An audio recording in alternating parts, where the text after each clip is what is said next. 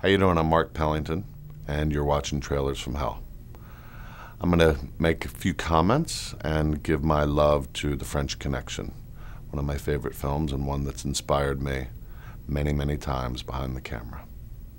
All right, Popeye's here. Get your hands on your heads. Get off the bar and get on the wall. I think every filmmaker aspires to create a movie that down the road people will imitate or will move its way into the cinematic psyche in a way that The French Connection did. I remember seeing this when it first, a few years after it came out, being very young and just being torn apart by the energy of it, and never really seen a movie like this as a young kid growing up in Baltimore. And over the years, whether it was Donnie Brasco or recently even the Gavin O'Connor film Pride and Glory, you see the frames, the lighting, the composition, and the entire approach of the classic kind of good cop, bad cop that Popeye Doyle inspires, being found its way into so many films in a great way, which I think is a great tribute to any work of art that can, last and be viewed now with as much enthusiasm and freshness as when it first came out. A movie that, again, like great art, that transcends its time.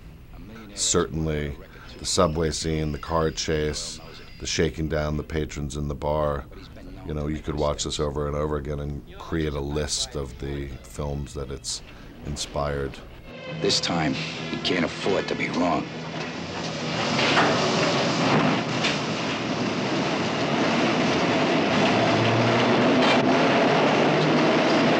I've always been a huge fan of Gene Hackman, and I think recently I was trying to find somebody to play my father in a movie, and they said Gene Hackman's not working anymore, and he's just one of the greats. I know the deal hasn't gone down. I know it hasn't. I can feel it. I'm dead certain. Last time you're dead certain, we went with a dead cop. All right, let's hit him. Hit him!